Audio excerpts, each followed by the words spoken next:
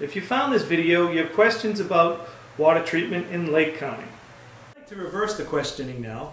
A lot of times I get all the questions from you. Now, I have a question for you.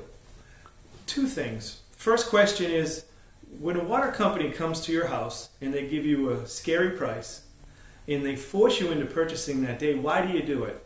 There's no rush.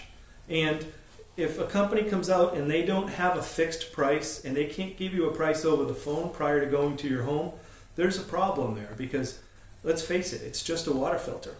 So depending on which one you go with, you can have a variance of price, but you can't start off at $5,000, $7,000 and come down to $2,000.